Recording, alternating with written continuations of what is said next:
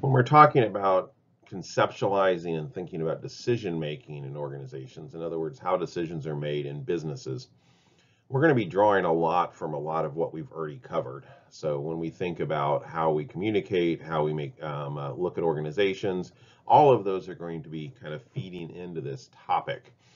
So relatively speaking, just make sure that you do read through the chapter. I'm going to only hit some highlights, and I'm mainly going to dive into specifically one particular model that is often used in organizations to kind of, again, help us walk through a more objective process.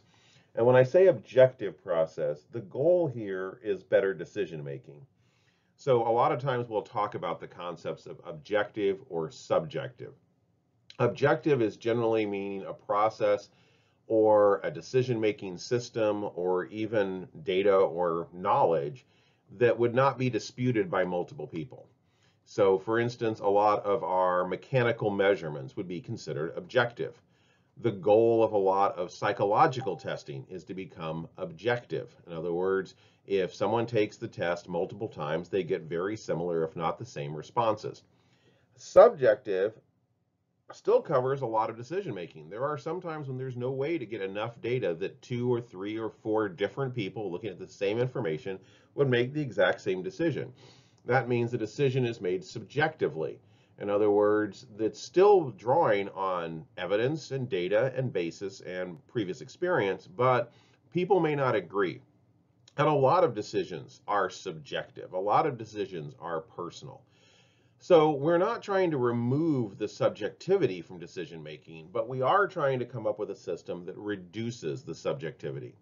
Ideally, good decisions should be agreed on by anyone from any background. That would be an objective decision. Now, obviously, a lot of major things that happen within our culture are subjective, and we see that in the fact that people actually disagree.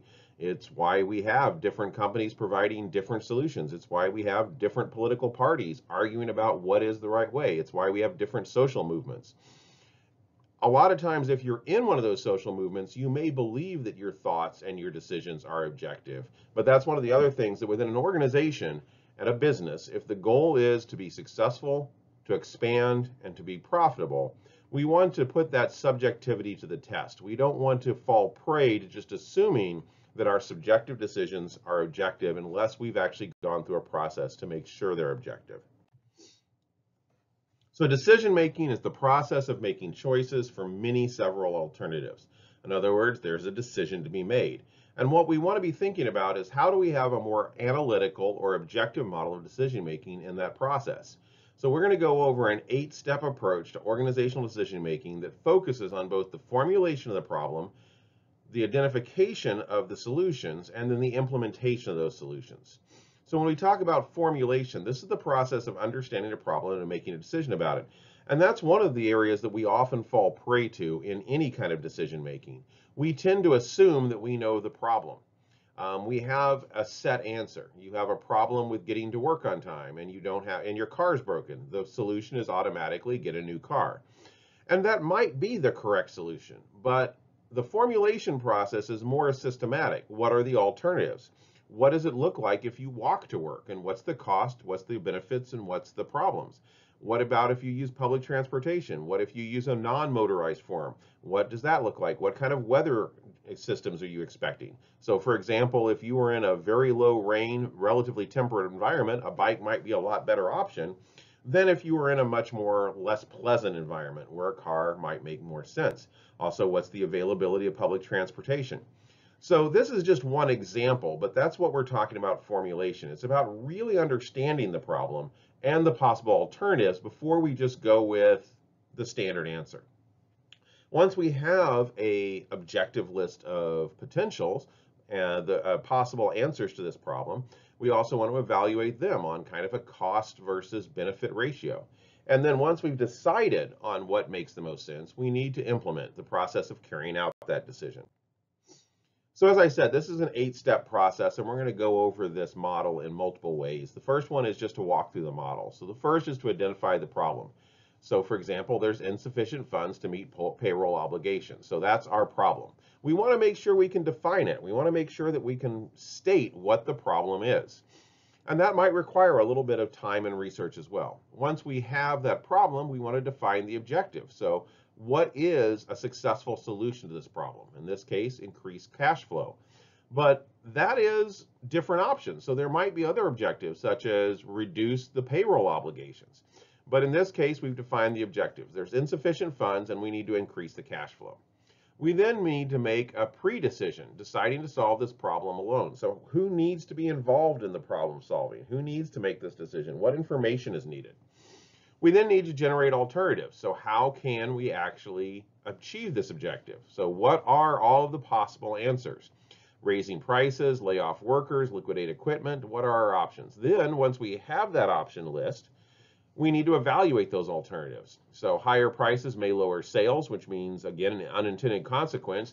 We may raise our prices and find that our sales reduce equally to where we still have the same amount of cash flow.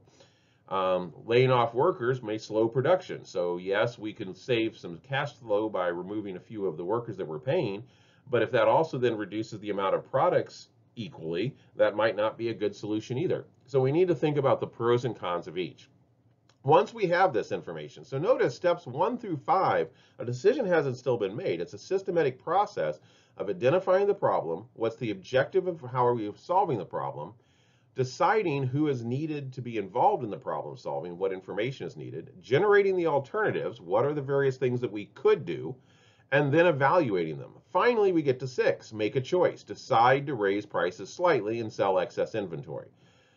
We then implement the choice. We raise the prices slightly, we sell off the excess inventory. So we do what's necessary to actually enact this choice. And then finally, we follow up. Do I now have sufficient funds? In other words, did I actually attain the objective? If not, we may need to come back to the problem. Is the same problem still there, or is it potentially a problem we didn't meet? Notice that this is defined as a cycle. So 1 through 8 often leads to 1 starting back up again. But if we truly are wanting to make objective decisions, this is a good model to use because it's based on the idea of getting around some of our natural tendencies as people, as humans, to make mistakes in our thinking. So it is an analytical model. It's a model that helps us try to be more objective. And notice that we have 3 major phases in this model, in the 8 steps. There's decision formulation. So we identify the problem, we define the objectives, and we make the pre-decisions who is needed to be involved. We then consider the decision itself. We generate the alternatives, we evaluate the alternative solutions, so basically creating a pros and cons list. And then finally, we make the choice. And finally, once the choice is made, we implement the decision, and then we follow up. Is it working? So within that, we also need to think about individual decision styles. So decision style is the difference between people with respect to their orientation towards decisions. And decision style model is another way to conceptualize who decision makers are as just a personality trait based on solely their style of decision making. So it conceptualizes according to which people use one of the 4 predominant decision styles: directive, analytical, conceptual, and behavioral. And it should be noted there's a lot of individual differences that go into this, but this is kind of the end result. If I want to know how someone is likely to act in a decision-making capacity, this is a good model to use. However, I probably also might want to determine, is someone in one of these categories? If the goal is classification into categories, I'm probably going to look at things like risk aversion versus risk acceptance. I'm probably going to look at positive and negative affectivity. So there's a lot of predeterminants that determine what is your leadership style or your decision-making style. But if we're really looking at what kind of decision-making styles are, this is a pretty good model, and we're going to go into these 4 parts of it in the next slide. So the decision model basically suggests that there is directive style, prefers simple, clear solutions, makes decisions rapidly, does not consider many alternatives, and relies on existing rules. There's analytical, prefers complex problems, carefully analyzes the alternative, enjoys solving problems, willing to use innovative methods. There's conceptual, more socially oriented, humanistic, and artistic approaches, solve problems creatively, enjoying the new ideas. And then there's behavioral, concerns for their organization, interest in helping others, open to suggestions, relying on meetings. All 4 of these styles will fit certain situations. If a lot of quick decisions are needing to be made and they're fairly unambiguous situations, you probably want someone with a directive style. If you're needing to go through all of those 8 steps systematically, you probably want someone that has an analytical style. If the problem is mainly a social problem, so interactions, teams, etc., within a workplace, less than a structural problem, a conceptual decision maker may be more important. And finally, if it really is kind of a long-term goal, changing culture, for instance, involving making sure that everyone buys into the decisions being made, then a behavioral style is probably more appropriate. In all cases, when we're talking about applying psychological knowledge and human behavior to organizations, we're almost always talking about some form of it depends kind of model. And by it depends, I mean that we basically want to match the person with the environment or fit of the role. So depending on the kind of problems that we're having, depending on the kinds of decisions that are needing to be made, different types of decision makers are going to be more or less successful. We also need to be aware that we use a lot of heuristics when we make decisions. Simple decision rules used to make quick decisions on complex problems. And these are a couple things, again, that we want to at least be aware of and to look out for when we're making decisions. The availability heuristic, the tendency for people to base their judgments on information that is readily available to them, although it may be potentially inaccurate, thereby adversely affecting decision quality. The availability heuristic basically means that we have a tendency to over-attend to more unique situations, and that therefore becomes very easy to call up. It's very easy to think about the last news story of an airplane crash or the last news story about a mass shooting event. However, both of those are incredibly rare and a very small part of the overall statistics. For example, if we're looking at transportation death, there's far more deaths proportionally and just by pure numbers when we look at automobiles compared to airplanes. You've probably heard that airplanes are far more safer statistically than driving in a car, and this is well supported. However, we rarely think about car crashes when we get in a car. I will honestly admit I have never gotten onto a plane where somewhere in my brain hasn't been the thought, what happens if there's an accident? So that's an example of the availability heuristic. The representativeness heuristic is a tendency to perceive others in stereotypical ways if they appear to be typically representing their categories to which they belong. This doesn't just mean people. This also may be problems. So if a problem looks stereotypical, if a problem looks very simple, we have a tendency to not try to go any deeper. We pretty much have a tendency to go, oh, this is a common problem. We've encountered it before. This solution has always worked. Let's apply this solution. So both of these are examples of how, even through an objective process, we may need to purposely and systematically gather actual data and base rates to make our decisions on. And we need to be sure we're not falling prey to doing the same thing the same way every time, simply because a problem seems stereotypical. We also need to watch out for escalation of commitment, and there's a lot of research on this. It's continuing a course of action even though it shows signs of failures. Business decisions, military decisions, and the 8-step problem and process that we just went through, that evaluation at the end, that step 8, is it working? The danger there is a lot of times if the answer is it isn't working, there is a tendency, we've already put in steps 1 through 7. We've already gone through this process. So if step 8 says it isn't working, there's a strong tendency for people to go, well, let's just keep trying. Let's put more time, more effort, more resources into the same solution. And that may be what's required, but we want to make sure that we are not falling into the trap of escalating commitment. We have a tendency to like decisions that we've already made. We tend to notice things that we've already made. If you've ever bought a new car and suddenly noticed how many people drive that car, that's an example of an escalation of commitment and the availability heuristic. We never attended to the car before because we didn't have one. Now that we have one, we suddenly start noticing them everywhere. I never paid attention to the make and model of trucks until I bought a truck and started to kind of fall into the culture of the particular type of truck that I drove and the people that drive those trucks. People started sharing memes with me about differences in truck ownership, and I started to just attend to what trucks were out there. Those trucks didn't change. Those have always been out there. I'm just now attending to them. So that's that availability heuristic. I'm now attending to that information. Trucks seem to be much more common to me now than they used to, simply because I own a truck. However, it's also an escalation of commitment. Now that I have made the decision of what brand of truck that I have, it is very likely I'm going to stick with that truck brand, even if it isn't necessarily the best truck for me. So it's going to be basically something that I'm escalating, or it's a sunk cost, a bias towards consistency, a self-justification. All of these result in escalation of commitment. So we like to believe that we are good decision makers. So if we've made a decision, we pretty much start looking for the positives and not the negatives. If I objectively thought about the truck that I own, I probably could come up with some cons. Actually, it runs through tires much quicker than it probably should. That would be a negative that I tend to have to force myself to remember, because what I do remember is all the pluses of the truck that I bought, which is leading me to buying from that same company again. Also, we have a bias towards consistency over experimentation. If something works, we tend to stick with it over experimenting and trying something else. Now, there is some evidence that this is not a bad idea, and none of these are necessarily cognitive mistakes. A lot of times, consistency is the right answer. What we want to watch out for, though, is when we are favoring consistency and self-justification over even examining other options. The final thought is the sunk cost ratio, and this basically means that once we've started to spend money, we have a tendency to continue to spend money.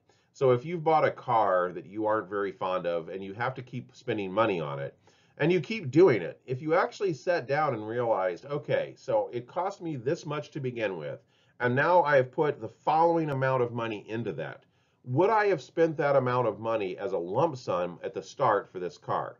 A lot of times the answer is going to be no. And I can tell you from personal experience, I've experienced sunk costs before. And sometimes I've managed to break myself out of it. So one example of me recognizing a sunk cost and refusing it was actually I had really good tickets to a Van Halen concert once. The problem was is I had bought them months and months in advance, and it ended up I had a business trip right beforehand.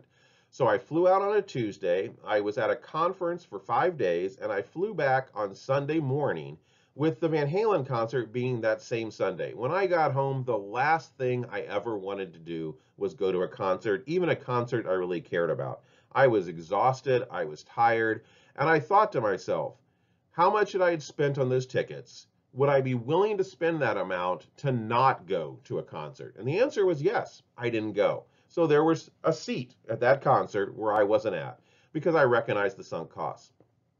An example of me falling prey to sunk cost is the most recent house purchase I made. I purchased a property and I knew it was going to require some money to be put in.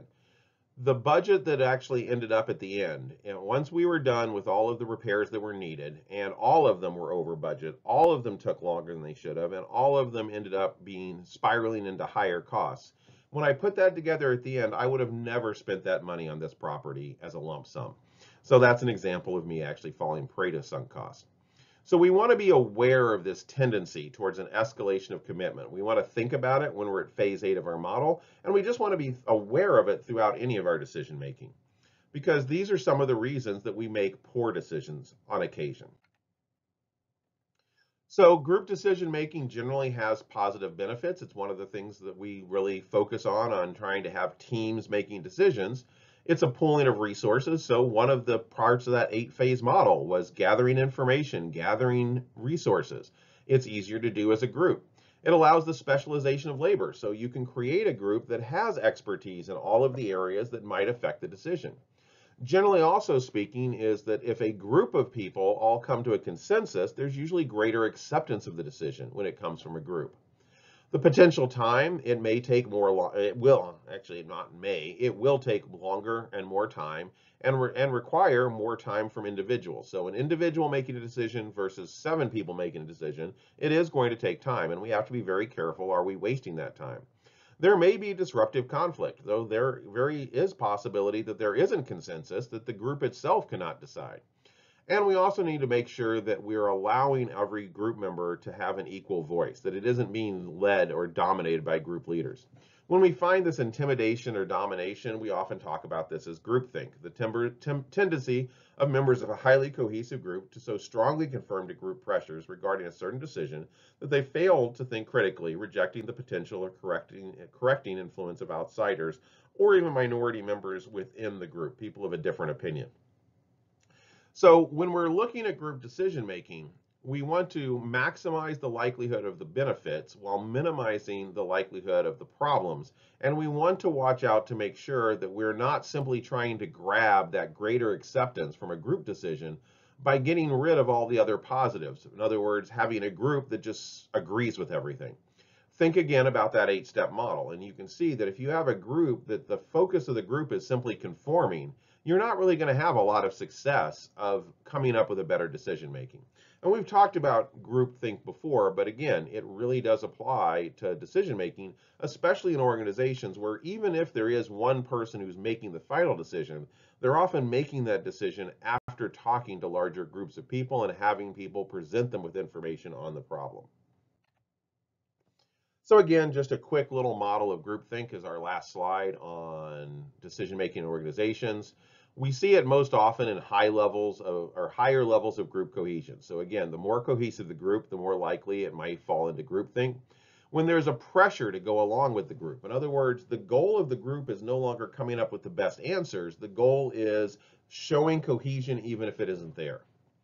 Some of the antecedents or the process is a reluctance to question the group's decisions. Some of the symptoms include illusions that decisions are unanimous even when they aren't, and a belief that the group is inherently correct even without going through a process.